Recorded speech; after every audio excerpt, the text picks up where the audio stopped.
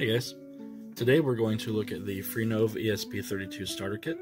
I got this off Amazon for about $19, and we're going to dive in and see what it's all about. Now the ESP32, it's a lightweight microprocessor similar to the Arduino, but it has a built-in Bluetooth and Wi-Fi module, so it allows you to create things that are in the Internet of Things without using a shield like you would need with an Arduino. It is compatible with Arduino, and you can apparently code it using the Arduino IDE, so that's nice. Alright, so let's go ahead and open it up. Actually, let's look at the box first. So, we have our support and our tutorial link. Then we have a breadboard, that's nice. And it lets us know that some chips and modules are plugged in to avoid pin damage. That's always nice whenever they look for preserving the pieces. It's in a pretty standard, simple box. It's not one of those little plastic boxes that you get with the Arduinos, but it's still nice. Alright, so we can download the tutorial, and we read the tutorial before unpacking to learn how to remove components from the breadboard. We're professionals, so we know how to do that. Alright, has a little bit of tape right here, so let's go ahead and get that open. Okay, use a X-Acto blade. There we go. Alright. Well, maybe.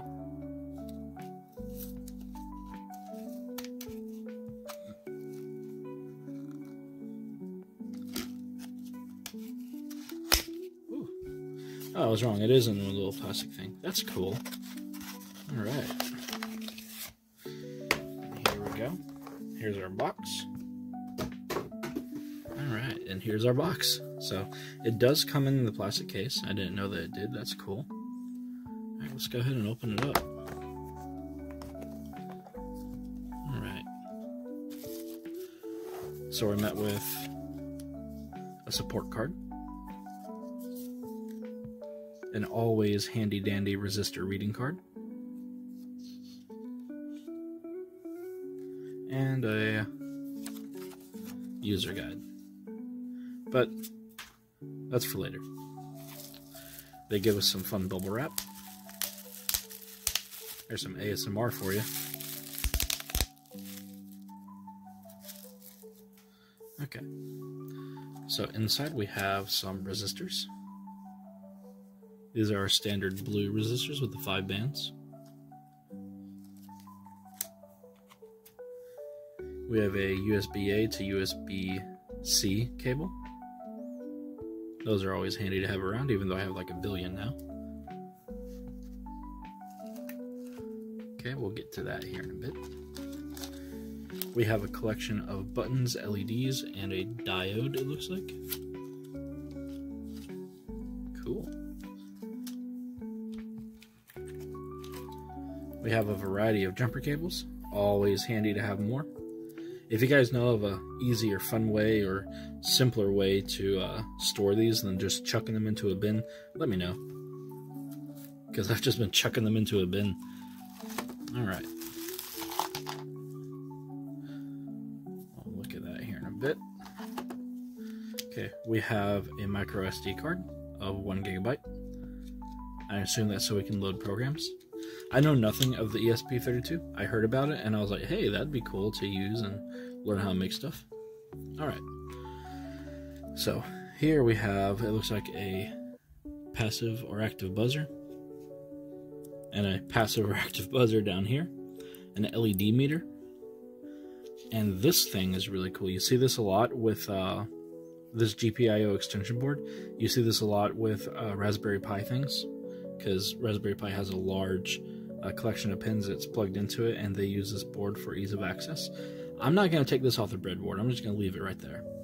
If we look at it, we can see that on each side, let me use a pointer real quick.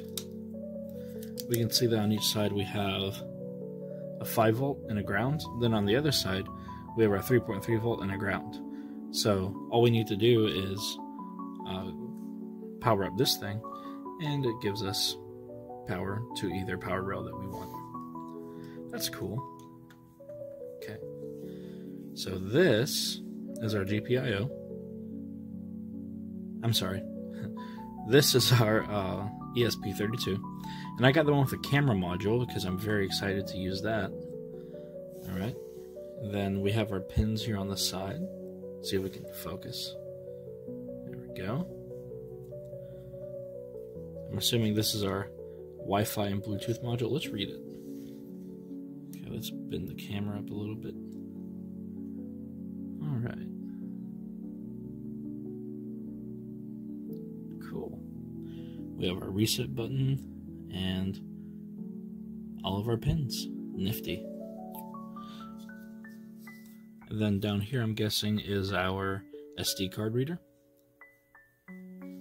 And here is our USB-C to plug into our computer, along with, I'm assuming, a 5-volt AC adapter, which I did not get, but it's okay, I have some.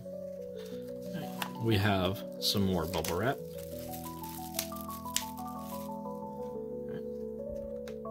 We have a potentiometer. I'm sorry, not a potentiometer. We have, well, actually, yeah, that is a potentiometer. I'm so used to these looking like rotary encoders, but no, this is a potentiometer. That's cool. All the ones I have are little plastic ones, so this is the first proper potentiometer that I have. I like that. Then I'm assuming this is a Bluetooth dongle. Now, of course, we'll figure this all out once we go through the tutorial and I start building stuff for the channel, but for now, I mean, it seems like a pretty good deal for, what, $19, $20? Anyway, we'll be building stuff on this channel with this little Internet of Things projects. I'm excited to use the camera. I think that's going to be really fun. I can make a lot of stupid stuff with that. So, that was the ESP32 from Freenove unboxing. If you guys have any questions or comments about the product, drop a comment below. Don't forget to like and subscribe, and I will see you in the next video. Bye.